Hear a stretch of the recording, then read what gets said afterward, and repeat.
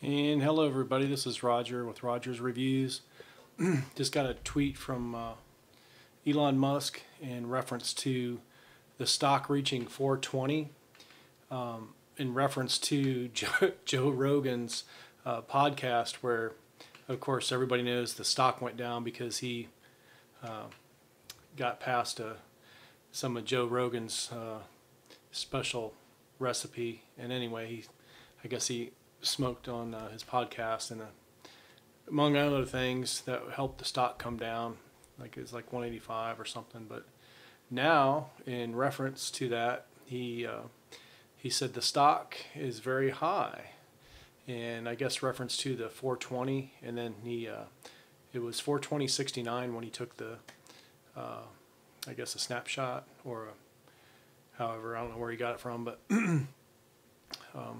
I thought it was just hilarious how a CEO can be so spontaneous and make fun of something that I guess brought the stock down, and now that it's 420, he's referencing back to it.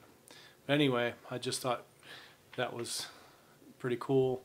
Glad the stock's doing well. Not sure where it's going over the holidays, but I'm so happy that it's going up, and hope it just continues to raise. And I think people are finally, the stock market's finally understanding what this business is all about, and all the analysts are, waking up to what Tesla is. It's not just a car company; it's way more than that.